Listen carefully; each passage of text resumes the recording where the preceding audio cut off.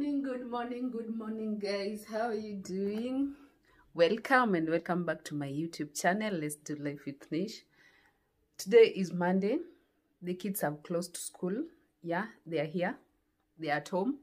Parents, now you can feel, You can feel it. We just started. I'm almost taking my breakfast. I'll show you what I'm taking, guys. These people, when they're out there, they just mess up my routine of eating healthy. But let me tell you, I'm just trying. I'll try my level best not to fall into their trap. For the parents, let me tell you, if you stay at Ongata Rongai, there's a program for the youths from Form 1 to Form 3. They have a program this week from Monday to Friday.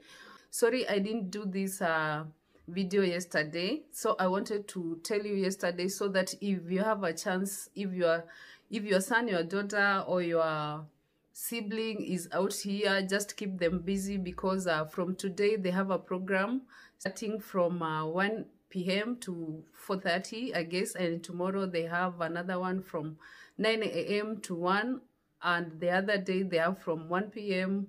to 4, and then the other day they have another one from 9 a.m. to...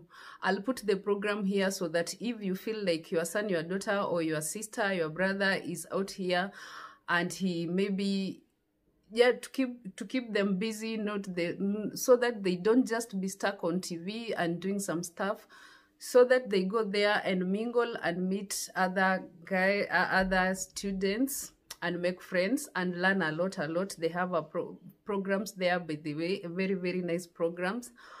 So I'll put the program here so that you can see. You don't have to be a Catholic. This is a St. Mary's Catholic Church, so you don't have to be a Catholic. You just go there. It's a common thing for the youth. Yeah, there's music, there's talent, there's motivational, those kind of stuff. So you don't have to be a Catholic. You just have to go there, because they are not doing the Catholic way. They're just doing it like a kawaida way. So today, guys, I want to take a breakfast, which I have here with these guys over here at home, and then I do a few, just a little bit of cleaning and see how the day goes. But what I wanted to tell you is, when I'm doing my my utensils, when I'll be doing my dishes, I noticed like I have so many those are they yellow or kind of those cups which don't miss in the homes. I'll tell you the story of those cups in my house. I ended up having so many of them in my house because I didn't have any in my house. I'll tell you a story when I'm doing the dishes. Let me show you what we're having for breakfast. See here. You see these guys, what they make me. If I tell you the story. From Friday, I was like, I'm starting the 21 days of no wheat, no sugar challenge. And I was like, I'm going out, I might take something of sugar. So I skipped. I said I'll start on Saturday. On Saturday, here I am. I made chapos. So I had to taste. So I said like, I'll start Jana on Sunday. Sunday, I tasted something also of wheat. Now I said, no, on Monday, seriously, I'll start this challenge on Monday. Now you see, today is Monday. Here there are the chapos. Yes, and I'm going to eat one. So, meaning I'll start my challenge tomorrow. Just help me, God, so that I don't keep on pushing it forward. But here we have the chapos, we have tea. I don't take tea. You see what I take? Porridge. You see that cup, guys? Yes.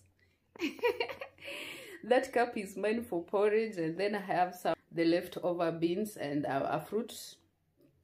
Of course, banana. As you know, I'm from Kisiland, so me and bananas, we are one. And then this juice, and this is not even mine. The tea is not even mine. The chapos, I'll just take maybe half. I'll not take one by there. Take a half, and then the beans, and then the banana. So guys, I try so much to eat healthy, but watu washafunga shule, I don't know what I'll do, but I'll try my best, and then I'll be gymming like every day. Today I didn't go because I had so much to plan them out here, how they are going to be like the whole week. And my son starting that program at the church, so I had to plan myself so that I start going to the gym tomorrow and doing other stuff. So guys, tell me how you eat healthy, or do you really do?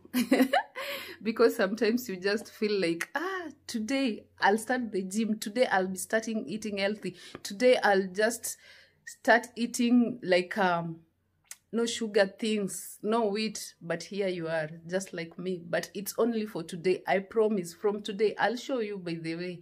I just keep my promise. From tomorrow, I'm doing my 21 days of no sugar, no wheat challenge. And then I'll be gymming also. So guys, let's take breakfast and I'll see you when I'm doing the dishes.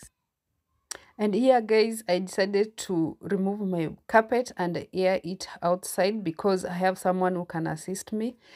Before I go to do the dishes, at least I get some motivation when someone is around to assist me. This carpet is so big, doing it alone, it's so hectic. And now my motivation dance, like really I need some motivation. Some days you feel like you're so down. Who does this? I have to motivate myself. You have to be your own cheerleader. Yeah, you do it by yourself. You make things happen. That is me. And now I started cleaning, guys. Everywhere there's some construction going on at our place, so everything is so dusty. Kuna vumbi kila mahali, like the house is so dusty even if you clean, but I've taken some time before I cleaned. So today I had to clean like everything, every part of the house.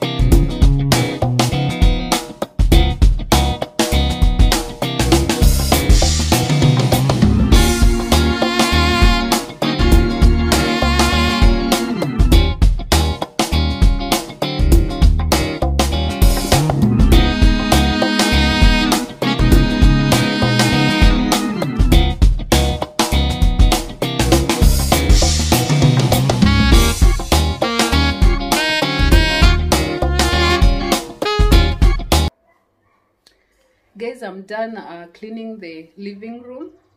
I'm in the kitchen. I want to do the dishes now. I want to tell you a story. Oh, okay. The bedrooms, I left my son to clean because he's at home. I have to keep him busy before he goes off to church. Guys, and let me tell you, when you have kids at home like this time, please engage them. Let them know like they have to work. Hata kama ni kuosha vyombo, even if it is doing something, let them do anything in the house. Let them help, especially if you are not around. Do them, give them chores to do at home. Yeah, just keep them busy so that they know they grow up in a good way. And most of this holiday is so long.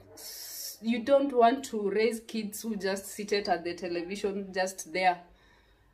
Yeah, and you come and you cook for them, they eat and then they sit. No, that is not how we were raised. We were raised to work. Now let them work. Let them know like people have to work. They have to do 1, 2, 3 things. Yeah, that is how they will grow up knowing that they have to be responsible doing some things. Because let me tell you guys, we are raising someone, like you are raising someone his husband, you are raising someone his wife. You don't want your child to go and be married to someone who doesn't know anything, who is not responsible. And we are crying here, men are too irresponsible, women are too irresponsible. They don't know what to do as wives. They're so dirty, they don't know how to clean, they don't know how to do this and this. So let's make our kids responsible by training them at an early age on what they should do, on what they're supposed to do. Yeah, from 5 years, 6 years, you tell them to do this, this and this, and they'll do it by the way. So I'm here. I want to do dishes, and I wanted to tell you a story of my plastic, do I call them plastic? I guess they're plastic cups. Like how I ended having them. These are the cups I'm talking about. Guys, I think you know them. These cups here. That is my sink. I have to do the dishes. These are the cups I'm talking about. Imagine, I used to see like people have these cups before I got this one. And then one day before Tuskys closed, I went to Tuskys and I bought this one. I loved it so much. And then now, let me start doing the dishes and then I tell you the story of the others. Now guys, after I got this cup, I loved it so much. Then I was like, okay, I had this one, and then I was like, I'll buy each and everyone a cup, this type of cup. I didn't know, but when I got my second baby, you know, I was doing business. But now, because I was doing online business, I used to sell shoes mostly. Yeah, that time now I stopped selling clothes. Now I was just selling shoes. But I had a guy who used to do the delivery for me. After ordering, I had a guy who used to do delivery. So one day I was just at home and I thought like that was way back in 2017, end of 2017, let me say, because my baby was some months old. Now I was like, I have this idea, why can't I just be making uji porridge, because I know how to make a nice porridge, and I cook nice mandazis. So I was like, why can't I just be doing this, and then I cook lunch. You know, at our place where I live, there are so many banks, there are so many people there, even the Boda guys, even the shop people, they don't have food. Like mostly they don't buy food from the restaurants. So that is how I had a business idea, and I looked for a girl who used to come in the morning in my house we cook uji and do some mandazis, and then she'll go and deliver to the guys. So first times I used to go by myself. We go together, by the way, because I had to find clients. So one day I went to Kamkunji. I told Habi we go to Kamkunji, and that is how I bought these cups. Yeah, these cups for uji. But then people used to buy. That is how I bought these cups from Kamkunji, and some spoons. Yeah, for the uji. So people used to love my uji, and then I ordered a lot of flour porridge from Shags. Yeah, people used to drink my uji, guys. So I used to go and find some clients in the banks, the boda guys, the people in the kiosks, in the shops.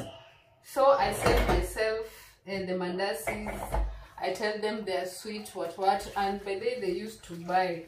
So I just wake up in the morning, cook, and then when that girl comes, she'll just go and deliver to the people, because it is not even far.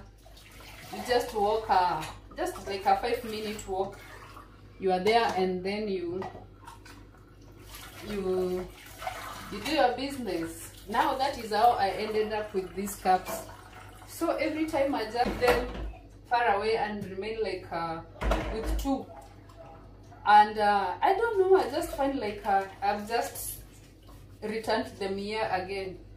So I was looking at them and I was like, oh my god, there are so many here. It's like we don't have cups, and you find like most of the time you don't even use your favorite cups. You just grab this and then you take whatever you want to take. Yeah. So guys, about this story, let me say, there's no way you can stop looking for money, because for me, I had a small baby in the house, so I used to wake up, cook, and then I have this girl deliver, and I had made sure like in this business I have to make profit. I have to make a profit. I have to pay this girl and then make some money also, and yeah, and then have some profit, have some money for myself.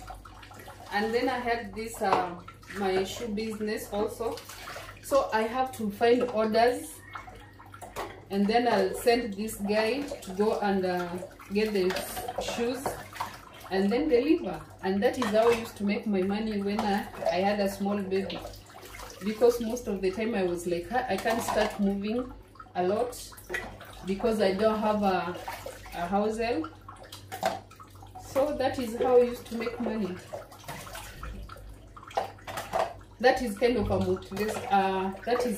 motivation story, guys, because most of the times we have so many excuses of not getting out, not going to find something to do. Like I don't have so much money to start a business.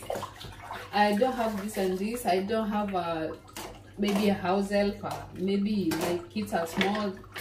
Yeah, it's so stressful. But now, imagine we can do it if you just manage your time and yourself well. You can do it. You can just do anything.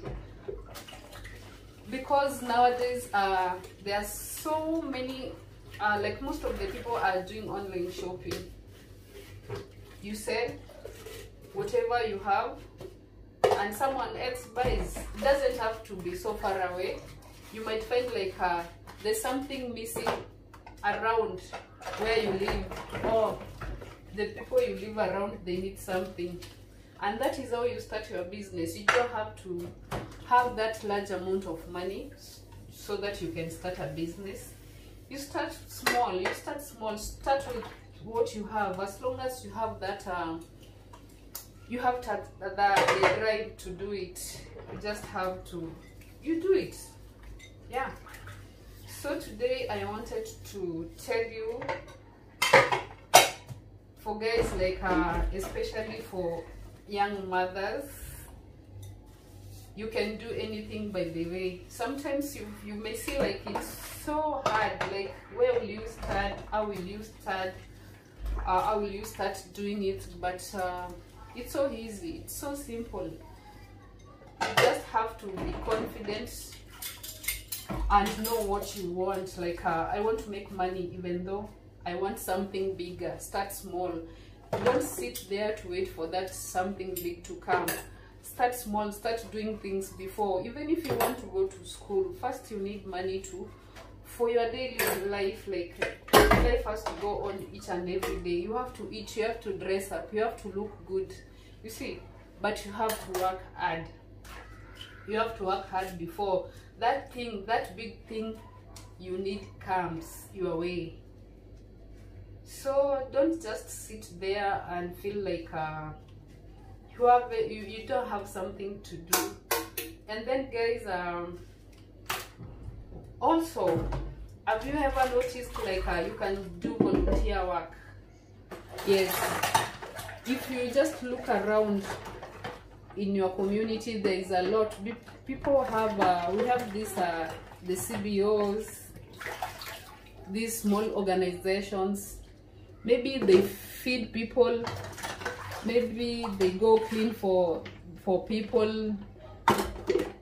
People have like homes, they have rescue centers for the children.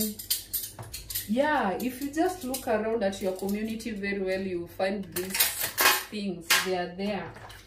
Now what you do is, if maybe you are just there and maybe you are whatever you want to do, maybe it's about you want to join an organization someday, or before you get that more knowledge about how the CBOs, how these organizations work, you just go there and do volunteer work.